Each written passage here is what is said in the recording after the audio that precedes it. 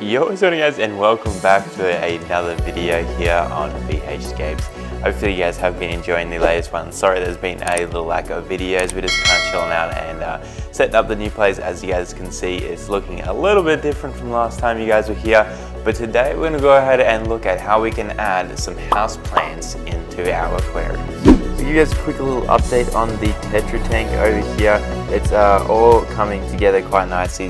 These plants are actually coming to life here in the back corner. If it's going to focus, there we go. So I can probably go for a retrim on those again. I've already done once on the stems just over this side over here, and they all think I'm going to be feeding them, so they're going a bit spastic. So don't worry about the color on these guys. I just turned the lights on for them, so they're a little bit discolored at the moment, but they should be fine in a little while as well.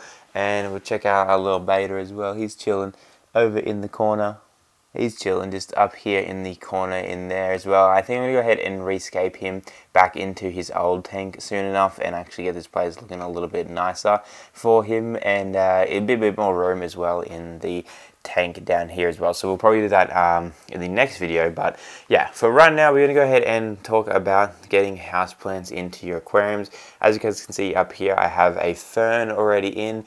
It's already been put in for ages. I think I did it when I first started the tank, but I'm going to go show you guys how you guys can do it if you guys aren't sure. So first up, you'll need some different houseplants. I'll try and leave a list of what's actually pretty decent and pretty common that you guys can grab. Now this peace lily is not doing overly well. It's just been super hot here lately, and it's just been absolutely cooking out here. So I'm going to go ahead and try and see how it goes in the tank. So I'm going to go ahead and use one of those. And coming out this way, then I'm going to be also adding in this pothos up here, also known as devil's ivy. So we're going to use a little bit of that and then the peace lily as well. So I'm going to go ahead and start by getting these guys ready. So let's go ahead and move them down the other end of the house. So basically for this pothos here, I've got inside here, you can see there's a couple of like different root sections, which is what I'm going to be mainly taking apart. Like I'm not going to use the whole thing because I do want a little bit of it left over. Probably would be wise to be doing this outside, but anyways. So I'm going to go ahead and find all of the connecting vines and everything like that and just kind of shift them to one side so then I know exactly what I'll be working with. So we've got this nice little clump just here, so what I'm going to go ahead and do is just kind of like loosely shake it around in the dirt that it's in the pot. If you're using the whole thing, you can just go ahead and go outside and just tip it out onto the ground outside. But for me, as I said, I'm just going to be using part of it, so I want to keep a lot of this soil and everything still in there. Alright, so what I have to do is go outside and just kind of tip out all of the dirt. So I don't know if we're going to be using all of the pothos or not, but we have it here. I've also got a bucket of water. So just inside here, we're going to go ahead and I shook off most of the dirt that I could just loosely. So just inside here, we're left with just the roots and some of the pothos just here. So what I'm going to do is try and separate this a little bit if I can. Okay, so now that we got this one clump just here, what I'm going to go ahead and do is dunk it in the water and try and shake off a lot of this dirt. What you will find is you'll have to probably change the water once or twice as well. As you guys can see in here, it's looking pretty gross. So give me 2 seconds, I'll check this outside and fill it up again. Alright, so there we go. Just rinse it one more time. If you guys want to get super pedantic, I suppose, you could go outside and flush it with a hose as well. But I think that's looking pretty good, and there's a lot of construction going outside, so I don't want to go ahead and do that. So let's go ahead and grab this nice little piece of pothos over here. Let's cruise into my room. Now for me, in my tank currently, I have these like little tiny like white cutouts at the back, which were originally meant for the filtration, which is kind of good because these plants will not only look good, they'll also serve as filtration for all the excess nutrients in your water, especially pothos. Like it's just going to go absolutely crazy in here.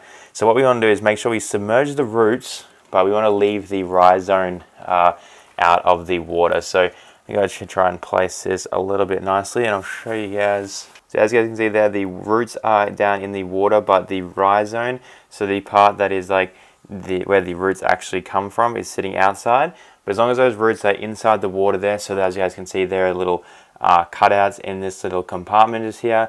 The roots will go in there and they'll just feed and cycle through this water as well. So everything is all pretty good now. So I'm going to go ahead and do the same exact thing to the peace lily.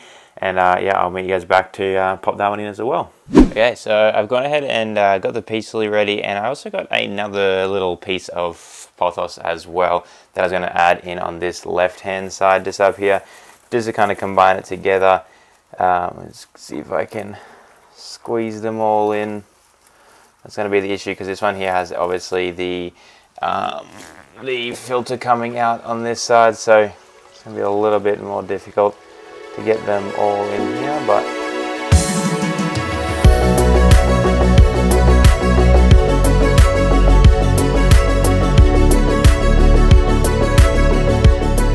there we have it. So it kind of looks like a little bit of a hot mess at the moment over in this section, but also at the same time I think it's going to look pretty good. I think once these peace lilies pop up, they should be able to kind of thrive a little bit better as well.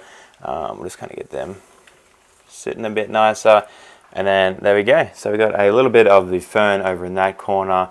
We have some up in here as well, and I think coming down from this angle, oh yeah, I think that just adds so much more to the tank and just kind of hides, you know, that kind of like right hand side kind of section, helps make this top pop a lot nicer as well. And then like from inside the tank's point of view, it kind of adds like that extra little bit of I don't know, kind of like 3D-ness, even though we already are in, you know, seeing it 3D, but it kind of just helps to bring the tank up a little bit more to life. So we'll see how all this goes. I'm sure it will be all fine.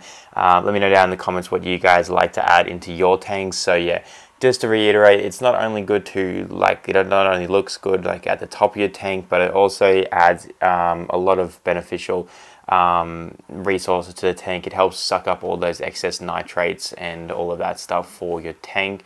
They're going to grow like crazy up in there as well. If you guys don't have these little pods in the back here, I'll put up a screenshot right now. Just somewhere on here, there's little clips kind of thing, like a C-clip I think they're called, and you just kind of pinch it to the edge of your glass just here like this, and then put the like vines and stuff down through the middle. That's another good way to do it as well. So yeah, hopefully we'll be getting into another build shortly. I want to say in the next couple of weeks, but we'll see how we go because, you know, it's always hectic around here. So yeah, hopefully you guys enjoyed this video. If you did find it helpful, don't forget that like button and subscribe, and I'll be seeing you guys in the next video. Later.